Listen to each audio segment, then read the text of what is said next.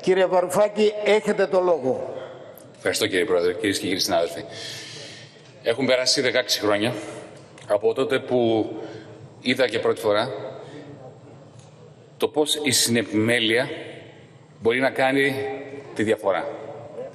Πώς μπορεί να αμβλύνει τον πόνο στη διαδικασία ενός διαζυγίου, ενός χωρισμού, να στηρίξει τα παιδιά, να στηρίξει τους γονείς, ώστε οι γονείς να στηρίξουν τα παιδιά. Την είδα εκείνη περίοδο, 2005 ήταν, και θα μου επιτρέψει να μιλήσω επί προσωπικού, γιατί το προσωπικό είναι πολιτικό, όπως μας μάθαν οι φεμινίστρες στη δεκαετία του 70. Πριν τότε, το 2005, ήταν μια περίοδος που η κόρη μου, 15 μηνών τότε, αποδήμησε, με τη μητέρα της βεβαίως, στην Αυστραλία.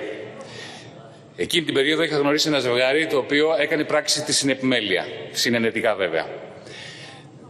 Ευκατάστατο ζευγάρι, περπατούσαν το μονοπάτι το δύσκολο του χωρισμού με τον πόνο που αυτό σημαίνει, αλλά ήταν τυχεροί, είχαν τις δυνατότητες, είχαν δύο σπίτια κοντά το ένα με το άλλο και ο ένας γονιός και ο άλλος μπορούσαν να προσφέρουν ύπνοδωμάτια στα δύο παιδιά τους, το σχολείο ήταν κοντά και πραγματικά πρέπει να σας πω ότι τους ζήλεψα πάρα πολύ.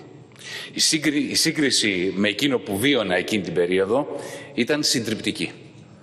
Μόλις είχα συμφιλιωθεί με την ιδέα που είμαι σίγουρος ότι συνθλίβει τόσους πατεράδες εκεί έξω, την ιδέα ότι πρέπει να μάθουμε να ζούμε χωρίς το παιδί μας. Αν και η δική μου περίπτωση ήταν βέβαια ακραία, γιατί πιο μακριά δεν μπορούσε να πάει η κόρη μου, αν συνέχιζε θα γύρναγε πίσω.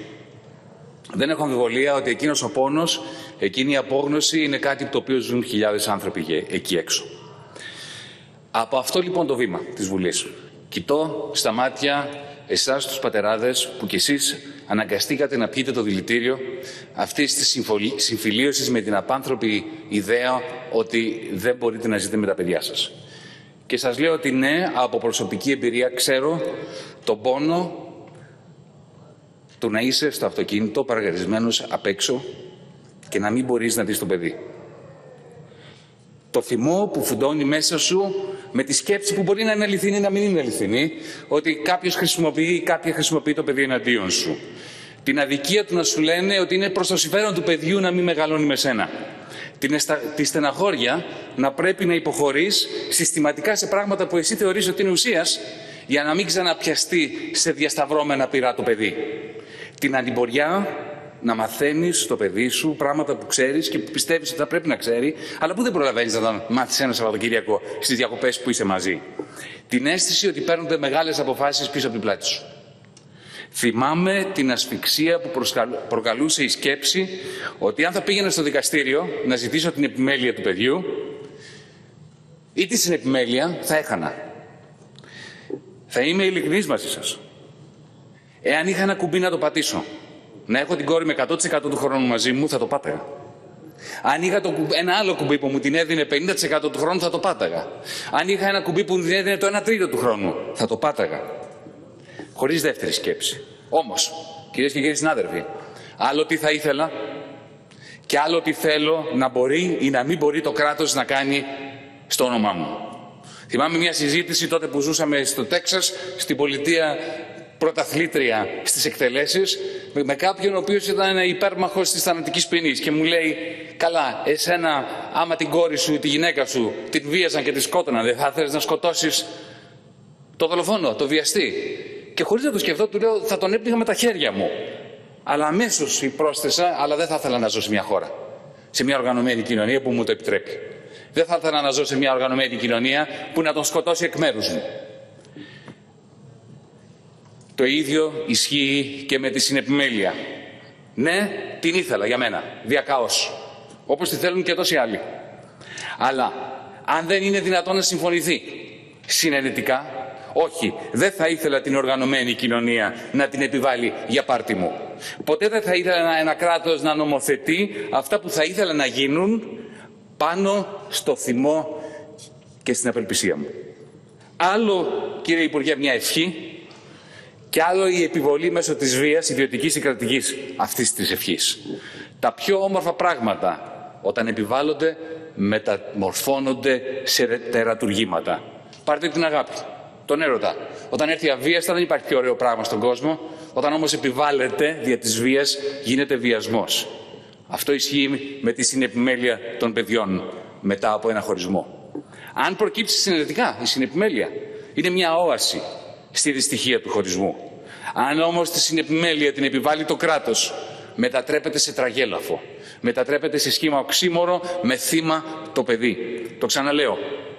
Ήθελα διακαώς τη συνεπιμέλεια. Όμως ταυτόχρονα καταλάβαινα, με πόνο και ίσως και με οργή, δεν το κρύβω, ότι σωστά δεν είχα δικαιώματα ως πατέρας. Δικαιώματα είχε μόνο η κόρη μου. Συνεπιμέλεια ίσον συνεργασία. Και η συνεργασία, κυρίες και κύριοι συνάδελφοι, δεν επιβάλλεται με νόμο. Ευχής έργο το παιδί να έχει 2 ισότιμα σπίτια. Να περνά, όπως είπα στο προηγούμενο παράδειγμα στο οποίο σας παρέθεσα, μια εβδομάδα με τον ένα γονιό, μια εβδομάδα με τον άλλο γονιό. Και όταν μεγαλώσει, όχι πολύ μεγάλο, 12-13, αυτή είναι η προσωπική μου άποψη, να επιλέγει μόνος του, μόνη της, τις εβδομάδες και τις ώρες που περνάει με τον ένα γονιό ή με τον άλλο γονιό. Ναι, αλλά αυτό προϋποθέτει πράγματα που κανένας νομοθέτης, κανένας δικαστής, κανένας κρατικός λειτουργός δεν μπορεί να επιβάλλει ή να υποπτεύσει καν. Σπίτια που να είναι κοντά ώστε το παιδί να μπορεί να πηγαίνει στο ίδιο σχολείο. Οικονομική δυνατότητα των γονιών ώστε να προσφέρουν ο κάθε γονιός αντίστοιχες συνθήκες στο σπίτι το οποίο είναι δίπλα ή κοντά το ένα με το άλλο. Συνθήκες και ζωής και δουλειάς που να δίνουν τα προνόμια στους γονείς να μπορούν να σηκώσουν το βάρος, την ευθύνη του πήγαινε μια εβδομάδα ένα, μια εβδομάδα ο άλλος, 3 εβδομάδες ο ένας, μια εβδομάδα ο άλλος. Θέλω να έρθω στον φόβο της λεγόμενης και αναφερόμενης στο νομοσχέδιό σας αποξένωσης του παιδιού από τον χωρισμένο πατέρα. Δεν το κρύβω, τον είχα αυτό το φόβο. Όταν είδα την κόρη μου να φεύγει, ιδίως τόσο μακριά, τον είχα αυτό το φόβο. Ευτυχώς απεδείχθη, όπως συμβαίνει, είμαι σίγουρος πάντα σε αυτές τις περιπτώσεις, ότι ήταν ανόητος φόβος. Τα παιδιά, κυρίες και κύριοι συνάδελφοι, δεν αποξενώνονται από γονιούς που τα αγαπάνε. Ανεξάρτητα από το πόσο χρόνο περνάνε μαζί τους. Προχτές, η κόρη μου, η Ξένια, έγινε 17 χρονών. 17 χρόνια απόστασης. 17 χρόνια, θυμάμαι από μικρό παιδί, πριν εσείς έχετε ακούσει το Skype, εγώ της διάβαζα παραμύθια από το Skype και την έβλεπα στην οθόνη να αποκοιμιέται. Από το 2005. Δεν σας κρύβω ότι ήταν πολύ δύσκολο να κρατήσουμε επικοινωνία, ιδίως όταν μεγάλωνε. 3-4 φορές το χρόνο βρισκόμασταν. Ξέρετε τι σημαίνει αυτό από απόσταση, έξοδα, κούραση. Το καταφέρναμε. Να πω κιόλας ότι ο καιρός της πανδημίας είναι πολύ σκληρός για μας. Γιατί είναι η πρώτη φορά που για πάνω από ένα χρόνο δεν έχουμε βρεθεί. Δεν ξέρουμε πότε θα ξαναβρεθούμε. Τα σύνορα της Αυστραλίας είναι κλειστά μέχρι τα μέσα του 2022, σύμφωνα με τον Πρωθυπουργό της χώρας. Αλλά πρέπει να σας πω ότι παρόλα αυτά είμαστε ίσως πιο κοντά, πιο δεμένοι από ό,τι θα ήμασταν αν ζούσαμε μαζί. Με απώλειες βέβαια. Δεν υπάρχει μέρα αυτά τα 17 χρόνια, όταν δεν είμαστε μαζί, που να μην χαρακτηρίζονται από το άλλη μια μέρα χώρια. Μετρούσαμε τις μέρες για να βρεθούμε και όταν βρισκόμασταν μετρούσαμε τις μέρες μέχρι το χωρισμό. Κυρίες και κύριοι, άλλο αυτό και άλλο ο φόβος της αποξένωσης, άλλο η ψευδοθεωρία της αποξένωσης των παπάδων.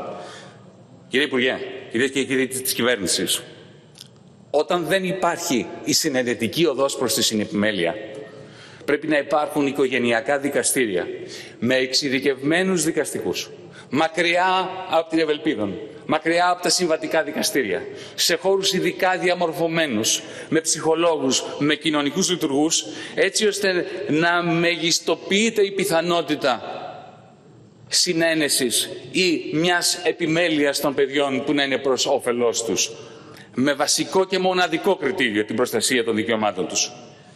Αντί για αυτά, τα ακριβά οικογενειακά δικαστήρια, εσείς τι κάνετε, αλλάζετε τον νόμο. Και ποιο νόμο?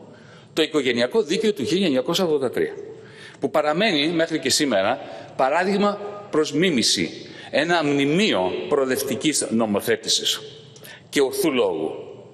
Θέλω εδώ, στο βήμα αυτό της Βουλής, να αποτίσω φόρο τιμής στις γυναικείες οργανώσεις που κατά τη διάρκεια της δεκαετίας του 70 δούλεψαν τόσο σκληρά για να γίνει πραγματικότητα το οικογενειακό δίκαιο του 1983. Θα αναφερθώ στην Ομοσπονδία Γυναικών Ελλάδας, στην Κίνηση Δημοκρατικών Γυναικών, βεβαίως στην Ένωση Γυναικών Ελλάδας και ιδίως στη Μαργαρίτα Παπανδρέου, που αξίζει μια αναφορά, γιατί ξέρω προσωπικά τη δουλειά που είχε κάνει γι' αυτό. Στις ανεξάρτητες αυτόνομες κινήσεις γυναικών. Στον τρόπο με τον οποίο όλο το πολιτικό σύστημα, το προοδευτικό, όχι εσείς, ποτέ δεν ήσασταν κομμάτι αυτού. Πάντα ήσασταν μέρος του σκοταδισμού της δεξιάς. Απόδειξη ότι το 1983 εκείνο το εξαιρετικό νομοθέτημα το καταψηφίσατε, υποστηρίζοντας ακόμα και τότε την πρίκα. Μην το ξεχνάτε αυτό, ποιοι είστε, να έχετε συναίσθηση του εγκλήματος, της ενοχής σας. Έρχεστε λοιπόν σήμερα αυτό το νομοθέτημα το προοδευτικό, ενός Μαγκάκη, μιας Μαραγκοπούλου, ενός Μάνεση, ενός Κασιμάτη, που τότε είχατε καταψηφίσει, σήμερα έρχεστε να το αλλάξετε. Κύριε Υπουργέ, θέσατε το ερώτημα και πολύ σωστά. Δεν υπάρχουν προβλήματα? Βέβαια υπάρχουν, άπειρα. Δεν είναι τα προβλήματα όμως με τον νόμο. Τα προβλήματα είναι με την εφαρμογή του νόμου. Είναι με τη δικαστηριακή πρακτική και τη διαδικασία. Αλλά εσείς τι επιλέγετε να κάνετε? Επιλέγετε να μην αντιμετωπίσετε αυτά τα υπάρχοντα άπειρα προβλήματα. Αντίθετα, επιλέγετε να δημιουργήσετε νέα. Με αυτό το αισχρό νομοσχέδιο που συνειδητά μετατρέπει μια όμορφη ευχή σε μια άσχημη κρατική επιβολή. Σε αυτό θυμίζετε τους εξτρεμιστές προτεστάντες Αμερικανούς πολέμιους των αμβλώσεων. Το μέγα παράδοξο στην περίπτωση των συγκεκριμένων κυρίων και κυριών είναι το εξής. Οι ίδιοι άνθρωποι που υπερθεματίζουν για το δικαίωμα του εμβρίου στη ζωή, ακόμα και όταν είναι προϊόν βιασμού, αντιστέκονται σε όλα εκείνα που μπορεί να απαλύνουν τη ζωή ενός παιδιού που γεννιέται σε μη προνομιούχα οικογένεια. Είτε αυτό είναι δωρεάν παιδεία, είτε είναι δωρεάν υγεία, είτε είναι ένας αξιοπρεπής μισθός στον τόπο εργασίας όταν θα μεγαλώσει και θα δουλεύει. Έτσι κι εσείς. Το ίδιο παράδοξο, περίπου. Οι ίδιοι που υπερθεματίζετε για τη συνεπιμέλεια, δεν ενδιαφέρεστε για τη δημιουργία και στελέχωση των οικογενειακών δικαστηρίων που μεγιστοποιούν τις πιθανότητες ουσιαστικής συνεπιμέλειας. Επιστρέφω κοιτώντας την κάμερα, γιατί θέλω να κοιτάξω στα μάτια τους χωρισμένους μπαμπάδες. Να σας πω και τούτο. Παρακαλώ, μπορείτε να κάνετε λίγο ησυχία. Ο πόνος μας ως χωρισμένοι μπαμπάδες είναι αβάστακτος, το ξέρω. Αλλά κακά τα ψέματα. Πάλι απευθύνομαι στους χωρισμένους μπαμπάδες. Πληρώνουμε και εμείς οι αρσενικοί το τίμημα του να ζούμε σε μια βαθιά σεξιστική πατριαρχική κοινωνία. Να, γιατί κάτι που οι περισσότεροι άνδρες αρνούμαστε να το καταλάβουν. Ο φεμινισμός δεν αφορά τη γυναίκα και τη χειραφέτησή της. Ο φεμινισμός αφορά την κατάργηση ενός εξουσιαστικού συστήματος, του οποίου θύματα είναι και άνδρες, ιδίως οι ευαίσθητοι άνδρες. Η λύση, συνεπώς, δεν είναι να συνταχθούμε με το νέο αντιφεμινισμό της κυβέρνησης Μητσοτάκη. Η λύση είναι να οικοδομήσουμε μια πολιτεία που υποστηρίζει την εξέβρεση συνενετικών λύσεων, όχι μία που εφαρμόζει το ρεβανσισμό της πατριαρχίας, που όπως έχουμε δει, όπως στυλίτευσε και η κυρία Γιαννάκου προς τιμήν της, έχει επιστρατεύσει βαθιά πορτοφόλια, βαθιά ολιγαρχικά πορτοφόλια για την προώθηση του νομοσχεδίου σας, κύριε Τσιάρα. Ανεξάρτητα, εγώ πιστεύω ότι το πιστεύετε είμαι σίγουρος ότι το πιστεύετε το νομοσχέδιο σας, αλλά ότι τα πορτοφόλια είναι βαθιά, το βλέπουμε στις τάσεις των λεωφορείων, κύριε Υπουργέ. Η λύση για μας, το ΜΕΡΑ25, είναι ο νέος φεμινισμός που διέπει το κόμμα μας. Ο νέος φεμινισμός που συνεχίζει στα βήματα του πρώτερου φεμινιστικού γυναικείου κινήματος της δεκαετίας του 70, που γέννησε το οικογενειακό δίκαιο του 1983. Ένας νέος φεμινισμός που σήμερα θα ενταθεί με το δικό σας νομοσχέδιο, κύριε Τσιάρα. Κλείνοντας. Κύριε Πρόεδρε, κυρίες και κύριοι συνάδελφοι, δεν θα έπρεπε να θυμίσω στο σώμα ότι οι νόμοι δεν γράφονται για τους καλούς και αγαθούς. Δεν γράφονται για ανθρώπους, για πολίτες που θα πράξουν σωστά και έτσι δεν θα χρειαστεί να πάνε στα δικαστήρια. το οικογενειακό δίκαιο γράφεται για τα χωρισμένα ζευγάρια που δεν μπορούν να συνεννοηθούν μεταξύ τους. Γράφεται ακόμα και για τα ζευγάρια που δεν μπορούν να τα βρουν, γιατί έχουν και πρόβλημα επιβίωσης και προσωπικής και ψυχολογικής και βεβαίως οικονομικής. Η συνεπιμέλεια, που είναι κάτι το ιερό, μακάρι να υπήρχε, μακάρι να ισχύει σε όλα τα χωρισμένα ζευγάρια. Το λέω με όλη μου την ψυχή. Απαιτεί αγαστή συνεργασία. Απαιτεί συνεννόηση. Αλλά η συνεργασία και η συνεννόηση δεν μπορεί να επιβληθεί ούτε από νομοθέτες, ούτε από δικαστήρια. Καλλιεργούνται και η συνεννόηση και η συνεργασία με την βοήθεια δημόσιων θεσμών που εσείς δεν θέλετε να ιδρύσετε. Πάει ενάντια στο DNA σας η ίδρυση αυτών των δημόσιων θεσμών. Να σας θυμίσω κάτι που δεν χρειάζεται να σας θυμίσω, είμαι σίγουρος ότι το θυμάστε, αλλά έχει σημασία, ότι στο μυθιστόρημά του Άννα Καρένινα, ο Τόλστοϊ ξεκίνησε λέγοντας ότι όλες οι ευτυχισμένες οικογένειες μοιάζουν. Αλλά όλες οι δυστυχισμένες οικογένειες είναι δυστυχισμένες η κάθε μία με τον δικό τους τρόπο. Έτσι και με τα χωρισμένα ζευγάρια, που αποτυγχάνουν να συνεργάζονται. Δημιουργούν το κάθε ένα από αυτά διαφορετικές μορφές δυστυχίας για τα παιδιά τους, τις οποίες η πολιτεία έχει υποχρέωση να τις αντιμετωπίζει την κάθε μία διαφορετικά, χωρίς καλούπια, χωρίς να επιβάλλονται ad hoc περιορισμοί στους δικαστές. Το νομοσχέδιό σας έρχεται να βαθύνει τη δυστυχία των δυστυχισμένων ζευγαριών και βέβαια των παιδιών τους.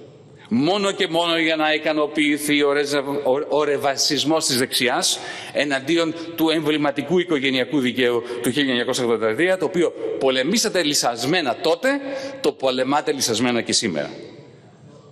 Κύριε Υπουργέ, κυρίες και κύριοι της κυβέρνησης, σήμερα γράφετε άλλη μία μαύρη σελίδα στα αποπνημονεύματα της μαύρης και άραχνης ιστορίας της παράταξής σας, χωρίς να νοιάζεστε καν ότι το κόστος του ρεβανσισμού και της μισογενικής αφροσύνης σας θα το πληρώσουν αθώες ψυχές παιδιών.